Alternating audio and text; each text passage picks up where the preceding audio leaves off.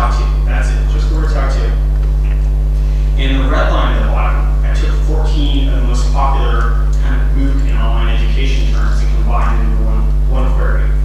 Those are terms like online education, MOOC, online courses, video class, and some of the brand names like Khan Academy, Coursera, Udacity.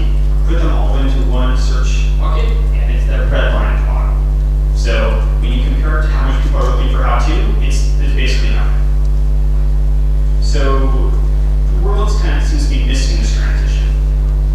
And it's pretty clear to me from being on WikiHow for 9 years that wikis are really the ideal platform for just-in-time education.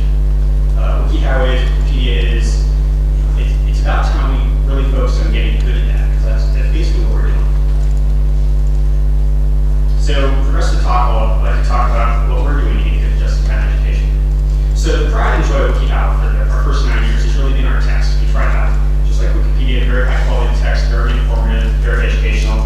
I'm not going to read this whole article to you here. Hopefully you'll never read this article. But if you do need this article, it's actually a brilliant read. It's the sort of stuff you like to produce on WikiHow. That said, we're now trying all sorts of different media forms to teach people better and faster. This is an example of an article. This is how to scramble eggs. And you can see it has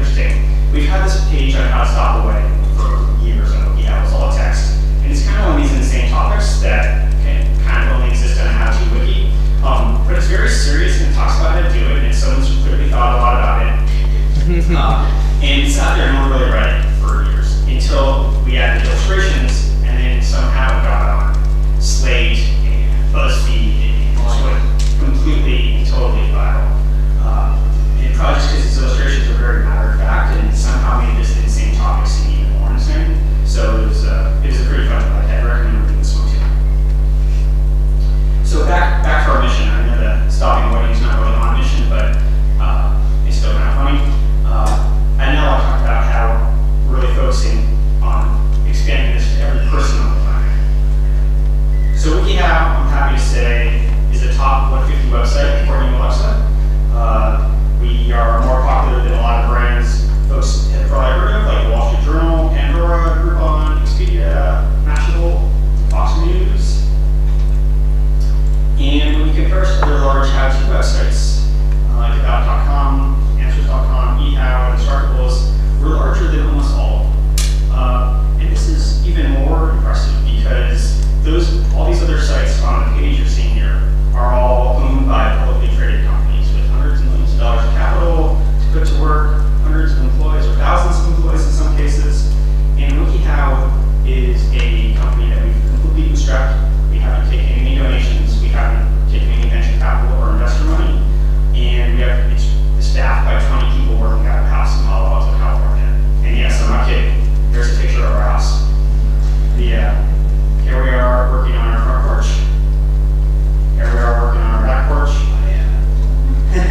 Here we are working in our house. And here we are baking brownies with Wiki markup on them. Yeah. Now we have a lot of, I just be clear, there's a lot of people besides just the people who work in the house and Palo Alto and make Wiki happen. But it is still an interesting comparison to these other big companies. Yet, despite the fact that we're a top 150 site on Alexa, we're still only serving 2% of the Earth's population. So we're proud of what we've done, we're proud of what we've accomplished, but we have a long, long way to go to build a mission. And one of the things we've been investing really heavily in is moving WikiHow out of the English-only site to a non-English languages. We now have over 25 million readers of our non-English wikis. Some of them are quite popular. Spanish has over 10 million readers a month. Portuguese are 5. Italian, French, Russian, and German all have over 2 million readers a month. And I'm very proud to announce that today, as some actual news, we're launching in Indonesian and in Czech.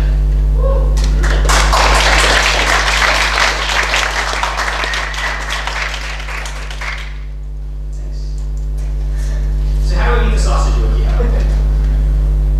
Well, the real secret is our fantastic community. Like Wikipedia, we have a community of people all around the world who help out. Here's a photo of them from our recent meetup in May in Orlando, Florida. And here's a photo from a meetup in Pymouss, California, and Boston. And I found this photo because it really shows what a WikiHow meetup is like. They're nothing at all like Wikimania, although we're having one here in London. There's 10 WikiHow ones here. Some of them are all in the front row. If you want to talk to anyone about WikiHow after the talk, they're all right there. At WikiHow meetups, there's no scheduled presentations other than the one that I give. No one else wants to give one. I'm trying to get other people to give them. We basically sit around, we rent a big house on Airbnb, and we come downstairs to the kitchen, and we open our laptops and we edit WikiHow, and we make fun of the trolls and wonder what this anonymous editor is doing, that good anonymous editor is doing, and basically just have a good time, just kind of hang out. It's a very fun experience. When people ask me how WikiHow works, I like to tell them it's really run by Wikinomes. There are people who hide and come out in the middle of the night and fix the wiki and make it wonderful and beautiful.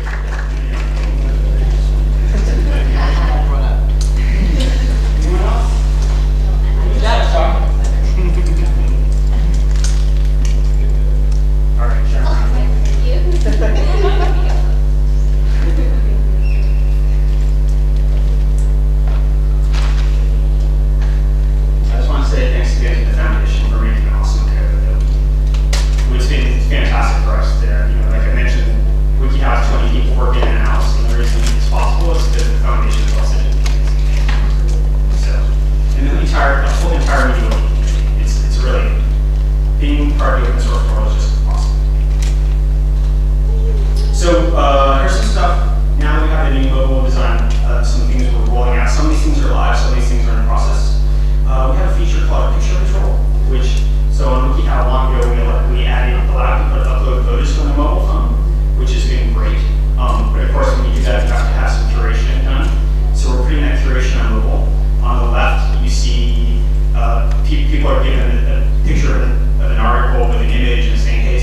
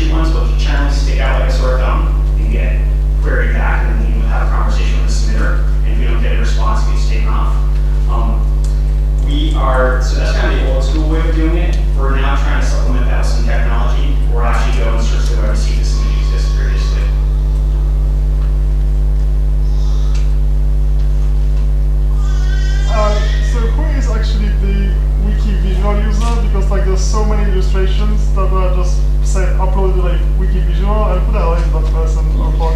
Right, so that's an example. A lot of those images are examples of things we've used to staff efforts. So we hired freelancers around the world to go create those images. It was one of these things that we got great static imagery from contributors, but we weren't getting the illustrations we wanted. We weren't getting as many illustrations. And so we really ramped that up.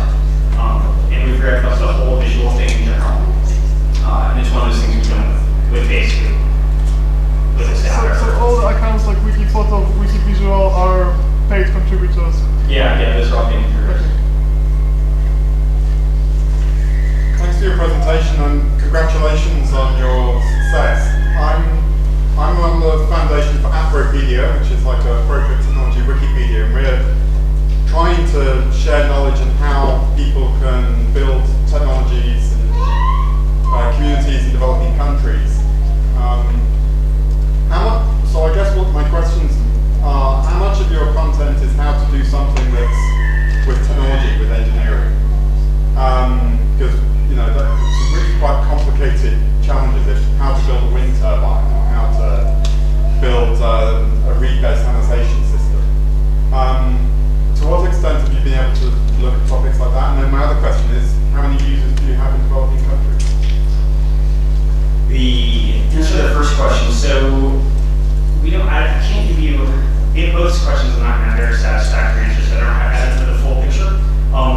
Many years ago, we were pretty hard on a little PC laptop, and they asked us, hey, all the content you're going to submit for this project has to be something you would expect to find in the developing world with very limited resources.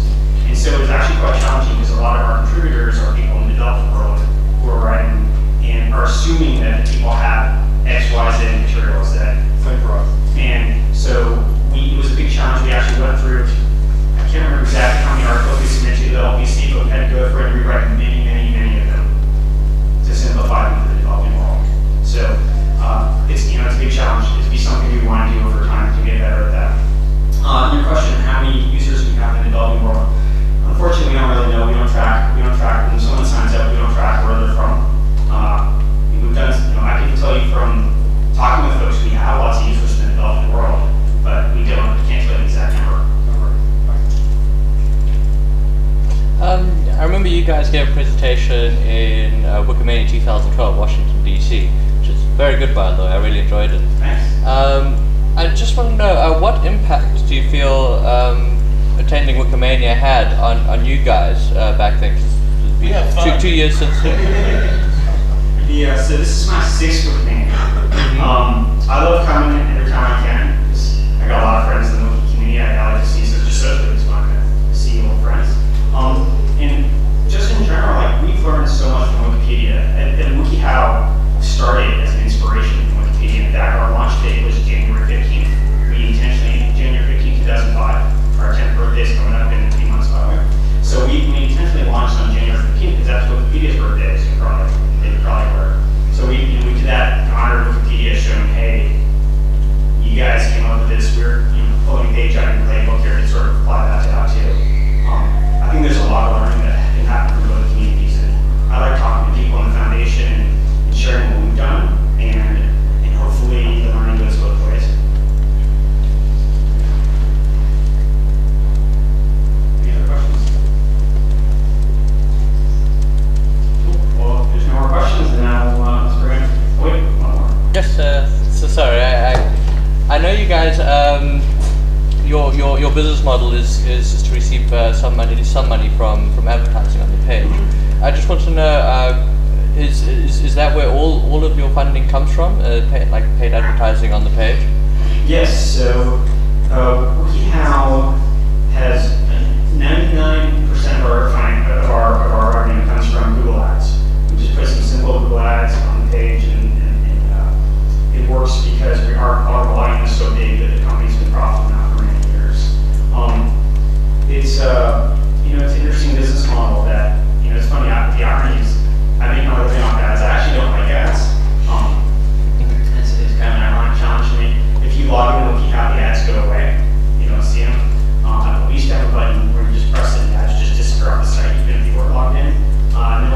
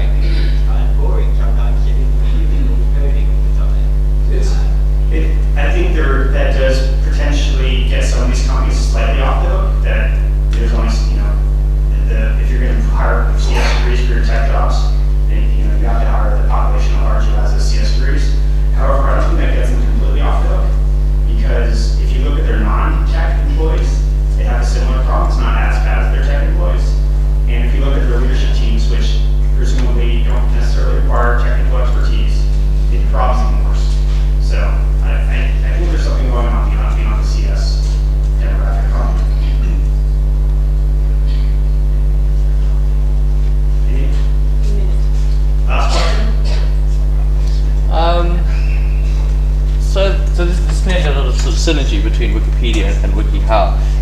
Wikipedia sort of containing a lot of the more academic text, and WikiHow sort of the more practical applications of that, or how to actually do things, which is something that Wikipedia articles don't necessarily focus on. To what extent do you think there's a sort of like an integration between the information on Wikipedia and the information on WikiHow? So, for example, if I always like to use this rather crazy example, smelting steel. So there's a fantastic article on Wikipedia on smelting steel, but it mostly deals with the history of it and the science of it. There's actually an even better article, math subject, in most math subjects. Very good, very well written, very technical. They go into a lot of detail, but they don't explain things. Most math articles don't explain things in easy to understand step-by-step processes, which is something that WikiHow is a bit better on. To what extent do you think there's I want to use the term singularity, but they're coming together, like an equilibrium between these two sources? It's interesting. I think the content would have a hard time coming together just because the goals of what each written turned out to be so different. And even just the way we write WikiHow, it would never ever pass the way things work with Wikipedia. Wikipedia just has very different rules. That was just the sourcing requirements alone.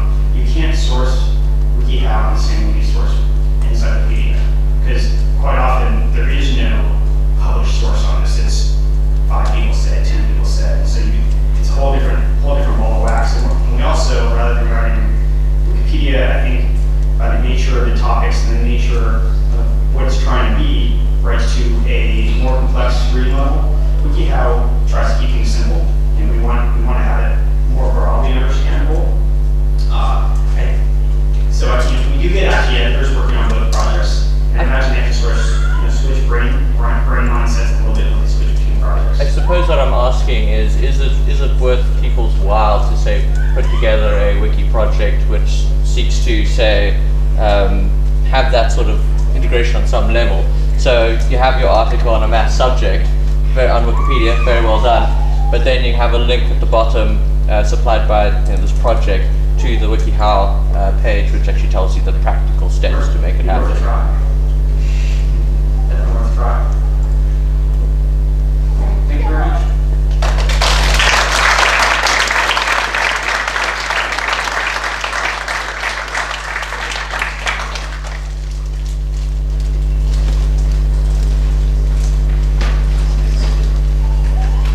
Thank you very much, Jack. We're going to have Nicolas and Herrick, who are going to talk to us about the lives and death of Wikimedia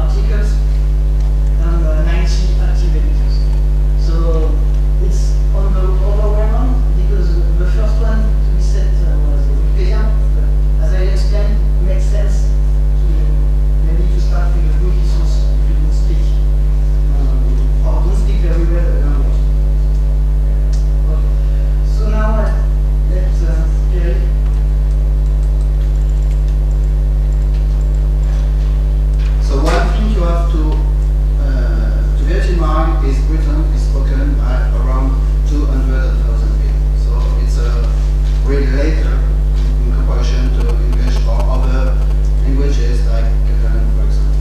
So within Wikipedia, its 10th anniversary was just in the month of June this year, and it was for us a milestone, an important milestone in a 10-year project, and having passed the 50,000 article milestone. So we are, Britain Wikipedia is the 71st Wikipedia among the nearly 300 Wikipedia project. Wikipedia in Britain is the 71st one, according to the number of articles, and ranks is a little bit higher for the number of edits being made on Wikipedia in Britain. On average, we are 33 edits in which article, but can be considered as a good figure because it's equivalent to the number of edits in each article or in Catalan or in Polish Wikipedia. There are huger Wikipedias just passing 1 million article milestone a few months ago, in which each article has been edited nearly 2 or 3 times each article. So that means that Wikipedia in Britain is not made by those.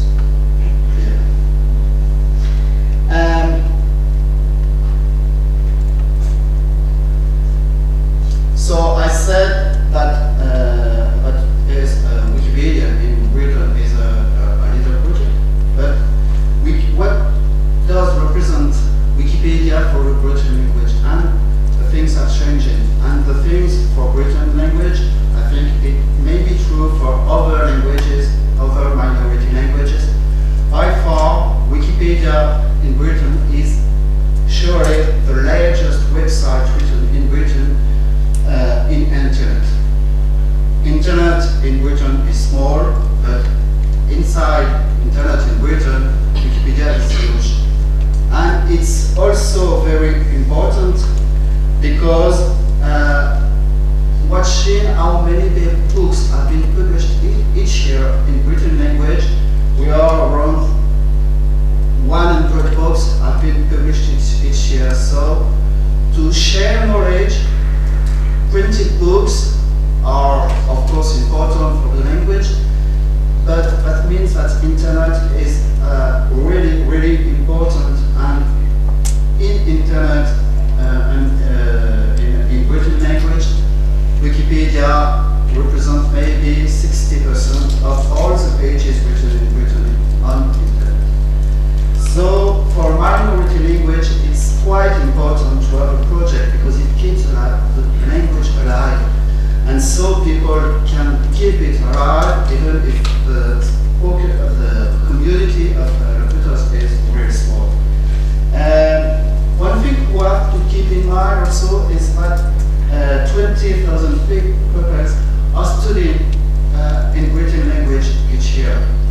It's not nothing, and for them, Wikipedia is a huge resource to have information on different subjects in their language, and not only to watch pages or to watch articles written in French or in other language, and to make it to be translated in their own languages.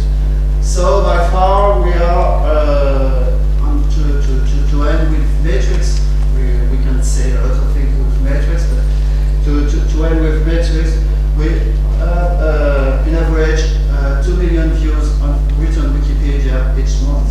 That means that's not only to be a project, but it's a useful project to people, and people are reading what is written in written Wikipedia. So written Wikipedia, as all the Wikipedias, is made by community. And what are the specificities of written Wikipedia communities? First of all, as it has been been told it's a small community. Only 90 active contributors.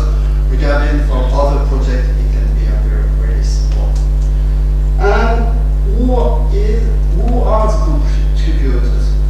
First, we have academics, people speaking and teaching in Britain, people who have a high level in this language. And for them, it's quite important to make it alive, because to make Wikipedia project alive, because it can be the place where it is well written in Britain. But we are also students. I said before, pupils are, there are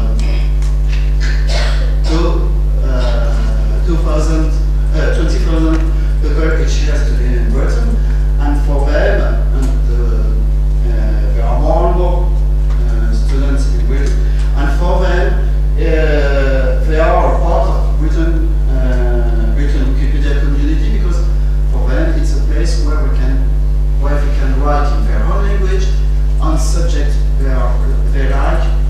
And we have, for example, a really good article in Britain Wikipedia on Formula 1 or on chess player, for example.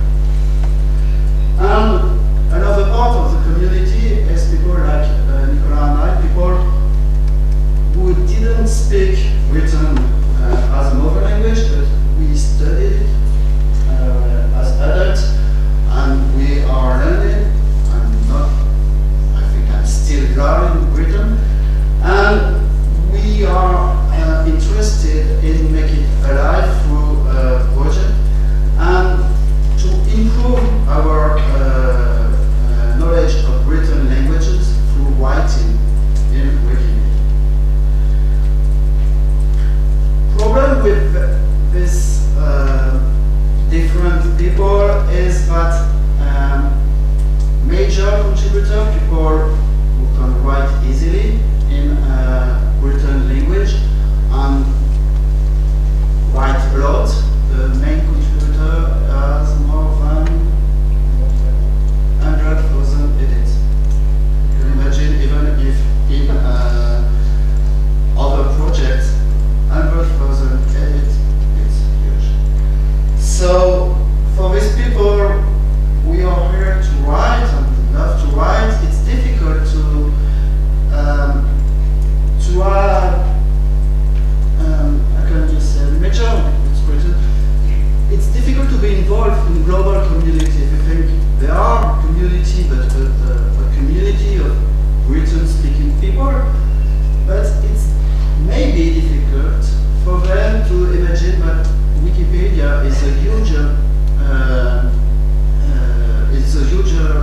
project a huge site, and in which, of course, you have to write more or less the language, but also you have to not to be afraid by techniques, and not to be afraid by models or things like that, and to be aware of what is happening on global development.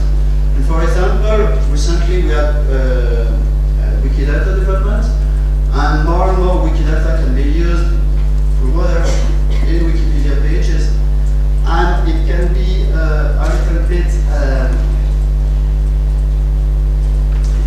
a little bit difficult for people who know how to write without problem in Britain, but have great difficulties to write and to know how to use the models. So that is related, and key points for the future, key points for through we have seen in Britain Wikipedia. Main things for me is that it's important that newcomers are not discouraged. Each people is important in a small community, in each community, but especially in small community like Britain or other minority language Wikipedia. So it's important to let people come, and maybe they can have problem in writing correctly in the language, but they are writing in the language, and they are keeping the language alive through Wikipedia. So that's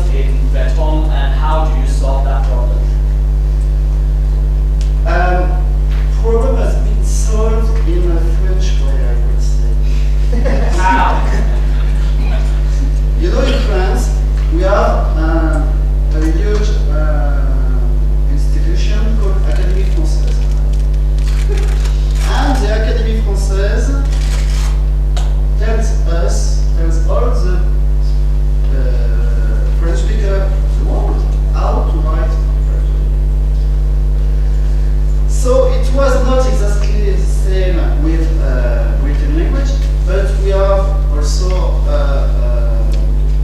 an institute called Office pour la langue bretonne in French, which is developing and is maybe centralizing things, normalizing things. So it was not true. It was not true perhaps 50 or 60 years ago, because it has been quite different. There were huge differences in how to write written. But now we can say more or less it has been normalized. But you are right, there are specificities in a small community language.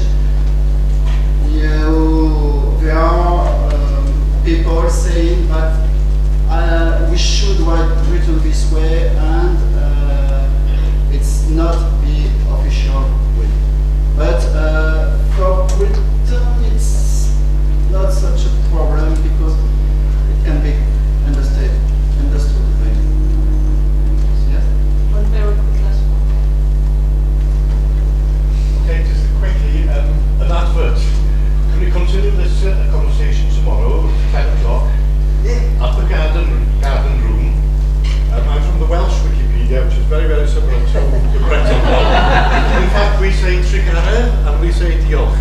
So there are two words which are very similar. Thanks for everything. You said, and I agree with you, with lots of things. But I think for minority languages, there are lots of other things which could help us. For example, templates on the English Wikipedia. When you grab them and take them to the Welsh one, you need to do that for 150, sometimes more templates, one by one, copy paste, where they could help us if they did it automatically, or using Wikidata or whatever to automatically create info boxes and so on. So I think this conversation really should be taken another step forward to help all the languages. Very last thing. Just 3 o'clock, is it? Sorry, tomorrow, 3 o'clock, not 10 o'clock, 3 o'clock. The last thing, are you aware that Google is using as a benchmark for translating its projects such as Gmail and so on? Are you aware that they're using the number of articles in that on that Wikipedia? So they'll be looking at the Breton or the Bretonic Wikipedia and deciding if they have X number of articles, then we will translate them more Google projects. So if Google does it, others do it. So the more languages, more articles we have, the best it is, because other people then translate other things. So see you there tomorrow, 3 o'clock. No problem.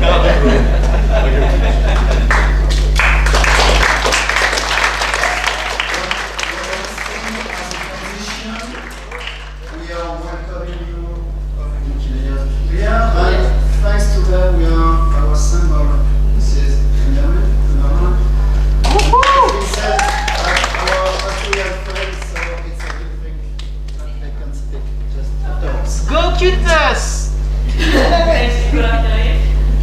We're welcoming Wikimedia Austria and the Open Data Portal.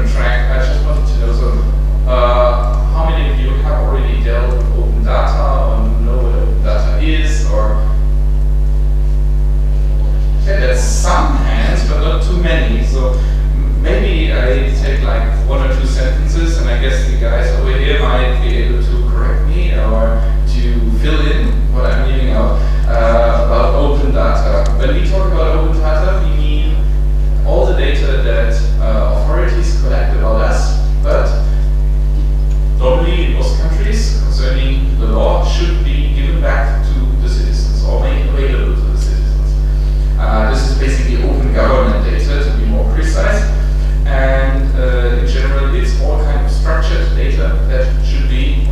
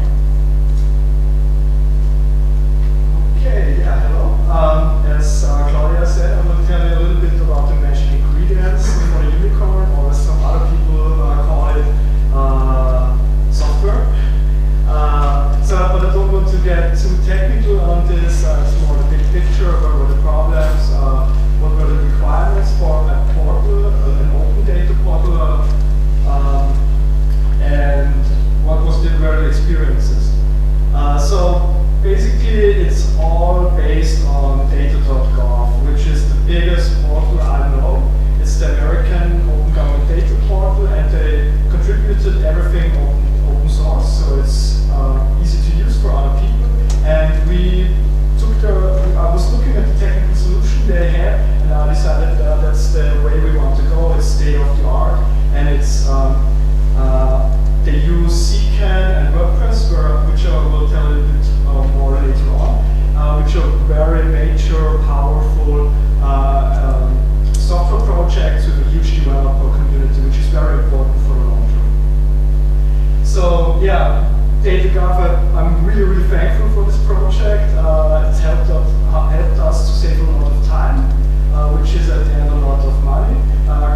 So there was standing we needed from the technical point, not the design, it's just the coding, 300 hours of work, and it will take at least 100 hours more for the final release, because we're actually in the beta phase.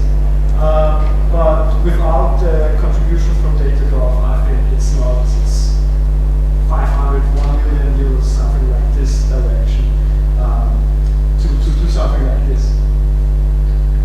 Okay, so the requirements. First requirement, it's a community portal. There is no central institution who make the quality assurance. So it's a crowd-sourced quality. It's like rankings and how good is the quality of the data. It must be done by people like in Wikipedia. There is a central guard who tells what's good data and what's bad data. We have to have a blogs function, social function like integration of social media services. And the second part is it's 2014, so we want to build a platform which is really state-of-the-art technologically. Data.gov is really, really good, so the basis is very good to make it a good platform, and we added some features necessary for us. One feature we were unique is that we had a big submission, and it's possible to submit applications and data tools and to automatically create this in WordPress as a post, and so it's very complex automatization process. WordPress is also responsive, so this was also a very important part for us with smartphones that it gets responsive. The whole workflow from a development perspective is also state-of-the-art, so it's easy for other developers to adapt or use our code. And the third part, it has to be open, and it means that we use open source. We only use open source. We also make open source code. We deliver open data to the community, and we use open file formats for this. So it's all kind of open, which leads to the point that documentation is more effort than normally when you do it just for you and no one else ever reads stuff what you're doing or doesn't change anything on this. Okay, so as said, there are two systems. They are separated. They have just a small integration via an API from CCAN. But when you go on opendataportal.at, you come to the WordPress page. WordPress we use because it's a very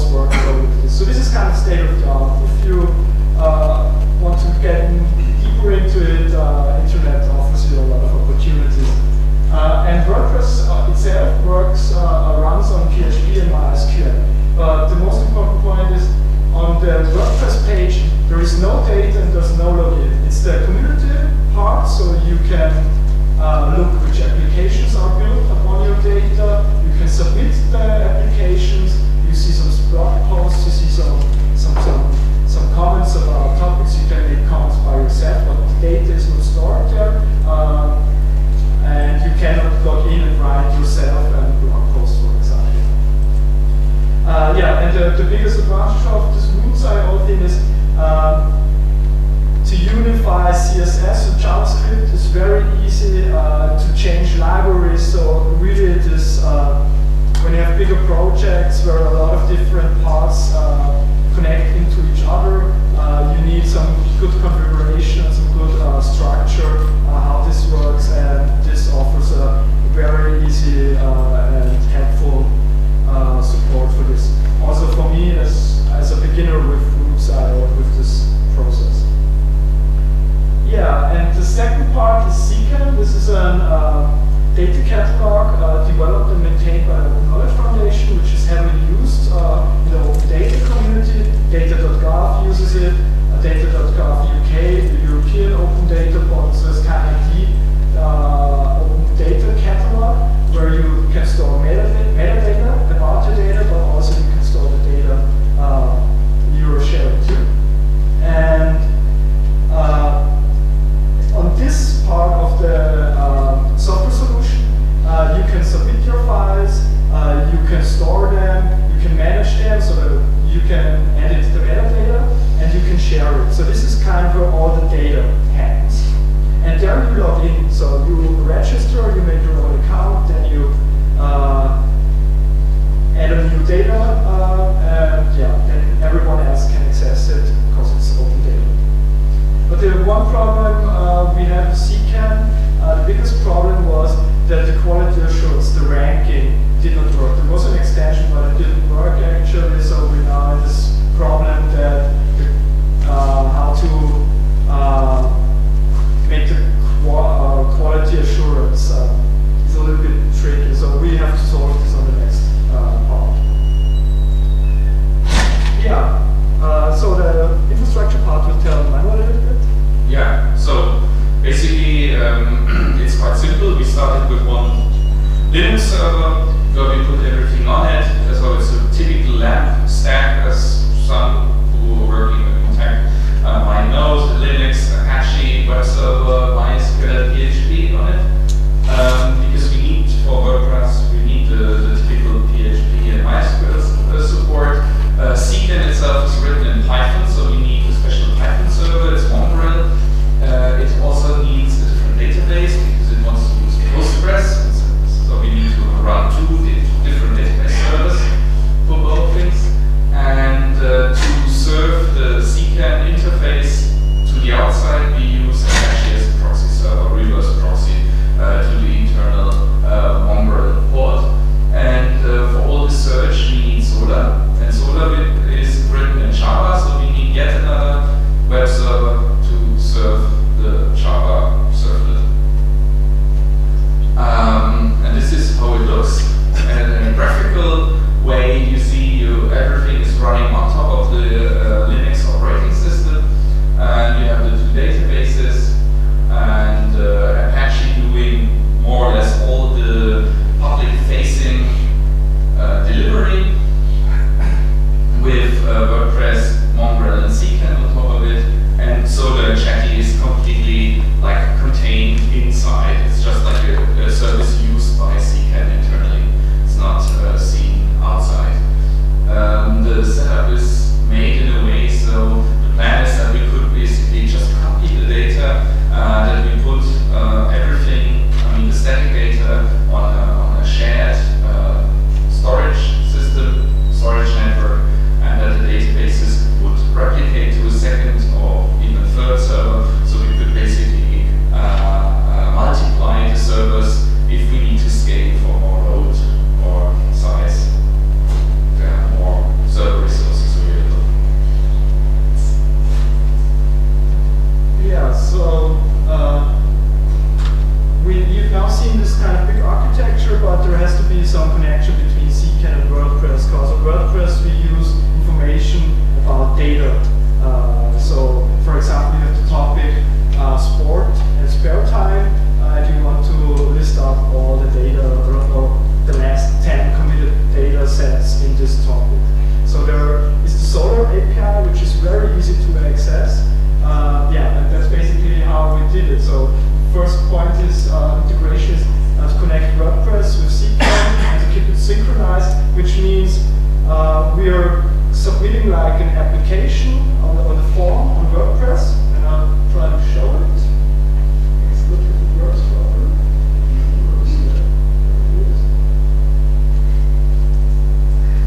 Exactly. So we have this form. You submit it, and then you press send, which means submit. And then an own post gets created in WordPress. Who of you do know WordPress or have worked with it till now? Okay, yeah. So here you see it at the back, and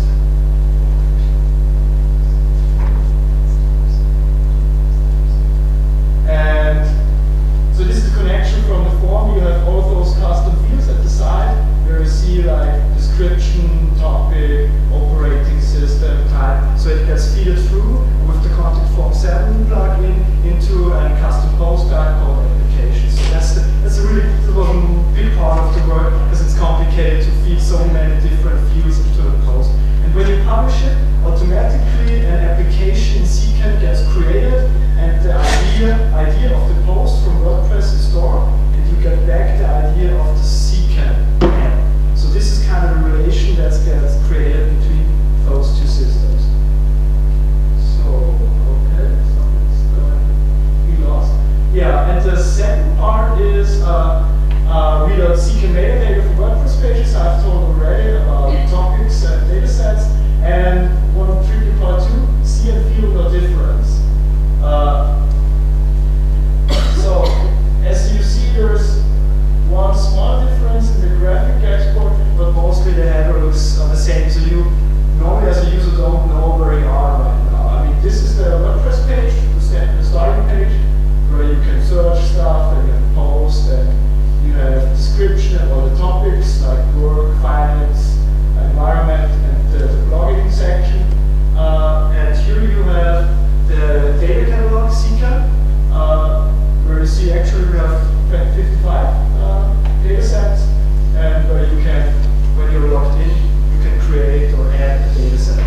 So for the user, it's not, they don't see it at the beginning, but only on CCAN you can log in and there you can add your stuff. So,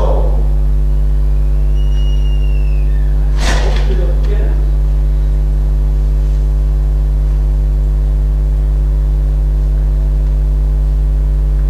Okay. So, yeah, and one thing with the Solar API is really easy to use. So we all we got all the data out of CCAN via Solar. So there's no write into the database queries or PHP stuff. It's really just getting it done. Yeah, so open source, what to tell a little bit about, I mean, it's the normal thing. It takes more effort and documentation is much more time, but in the long run it works. At least for us it worked because we used a lot of open source projects by ourselves. Hopefully someone else will use our project. And yeah, you can commit when you come on the page, like if you find issues or you want to enhance documentation and stuff. So you're pleased to look around and tell us what's going wrong on your devices also. Yeah, and the biggest challenges, CCAN was some small problems, and the ranking extension didn't work. Yeah, some problems on the proxy side. It's not so really my part, but WordPress made no problem. So that is really major software. The font optimization was very complex, as I said before. And one thing we have to find